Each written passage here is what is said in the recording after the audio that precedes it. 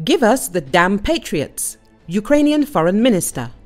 The conflict between Moscow and Kiev could reach a stage where EU countries have to deploy combat troops to Ukraine in order to counter Russian advances, Ukrainian Foreign Minister Dmitry Kuleba has warned. In an interview with Politico, Kuleba complained about the decline in Western military aid for Kiev in recent months. Give us the damn Patriots, he said, referring to the US-made air defense missile systems, which, he insisted, Kiev needs to target Russian jets that launch aerial guided bombs. Moscow's increased reliance on these upgraded munitions is why Ukrainian troops are losing positions, the foreign minister claimed.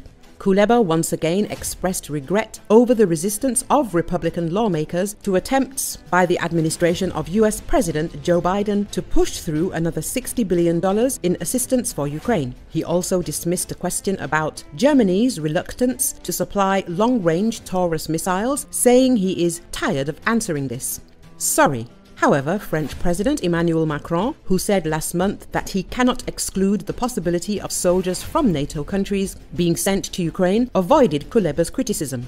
Kiev never asked for European combat troops' boots on the ground, but EU leaders need to get used to the idea that the day may come, Kuleba stressed. I'm perfectly aware that Europeans are not used to the idea of war, but this is a carelessness Europeans simply cannot afford, neither for themselves nor their children. Because if Ukraine loses, Russian President Vladimir Putin will not stop, he said. Putin said earlier that claims by Kiev and its foreign backers that Russia will target NATO states are nonsense. However, in another interview, the president stressed that Moscow will treat Western troops as interventionists if they are deployed to Ukraine and would respond accordingly. The deputy chairman of the Russian State Duma, Pyotr Tolstoy, warned Macron last week against directly engaging Russia on the battlefield. We will kill all French soldiers who set foot on Ukrainian soil, every single one that comes, Tolstoy said.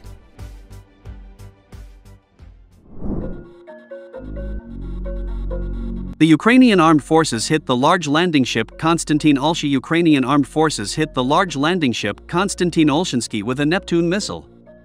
Ukrainian Navy spokesperson Dmitry Pletenchuk said this. Currently, this ship is not combat capable, Pletenchuk said on national television.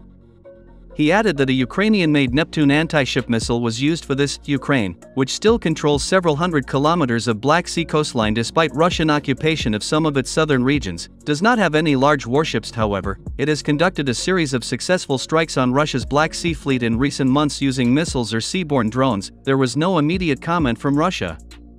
Russia took the Konstantin Olshinsky from Ukraine, along with most of Kyiv's navy, when its troops occupied the Crimean Peninsula in 2014. Pletenchuk said, currently, this ship is not combat capable. There was no immediate comment from Russia. Russia took the Konstantin Olshinsky from Ukraine, along with most of Kyiv's navy, when its troops occupied the Crimean Peninsula in 2014. For 9 years it was dismantled for parts, and a year ago they decided to restore it. In addition, the Speaker of the Naval Forces of the Ukrainian Armed Forces confirmed the defeat of the ship Ivan Kurs in Crimea. As for the Ivan Kurs, we can confirm the defeat of reconnaissance equipment in the assault part of the ship. That is, in fact, now he is not ready for combat. He cannot carry out the tasks as intended, said Dmitry Pletenchuk.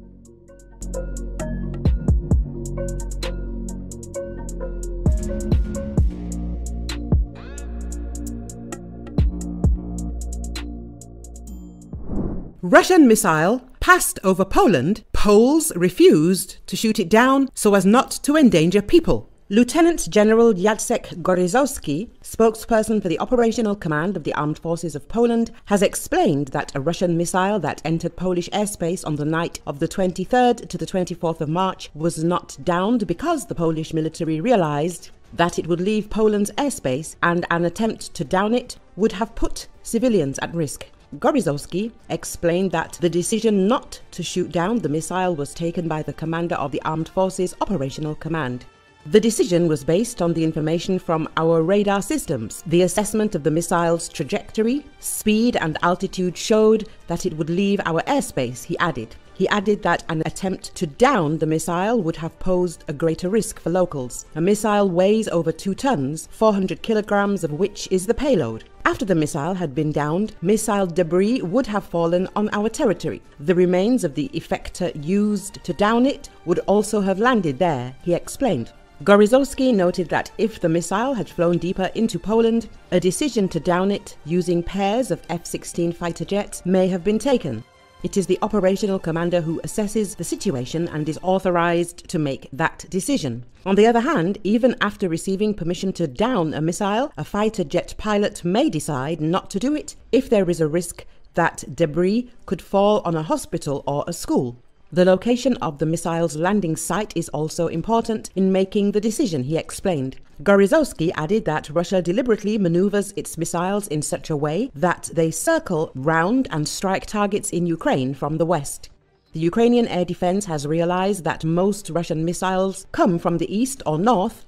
The defenders are less likely to expect an attack from the west, he said. On the 24th of March, Polish airspace was violated by a maneuvering missile launched from a long-range Russian warplane. The missile entered Polish airspace near the village of Osadow in the Lublin Voivodeship and remained there for 39 seconds.